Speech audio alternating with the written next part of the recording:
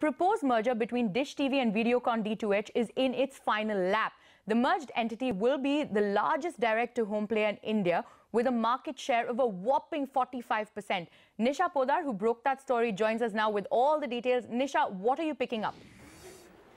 So sources with direct knowledge share with CNBC TV-18 that it's a mega merger in the works that we are talking about here. Sources suggest that Dish TV is expected to announce the big acquisition of Videocon D2H shortly. In a few days from now is what we are going to get the full contours of that deal. But what we do gather from sources with direct knowledge at this point is that the deal is expected to value Videocon D2H at an enterprise value of close to $1 billion. Now remember, this company is listed via its ADRs on NASDAQ, and each ADR is equivalent to 4 equity shares. Therefore, 4:5 is considered to be the swap ratio at which this large transaction is supposed to happen, which will create the largest DTH player in the country. What we do gather is that since after the merger is complete and the entire process is complete, Dish TV would be reflective on the NASDAQ as the ADR shares. So this is going to be a large transaction, and very soon we are expected to hear about the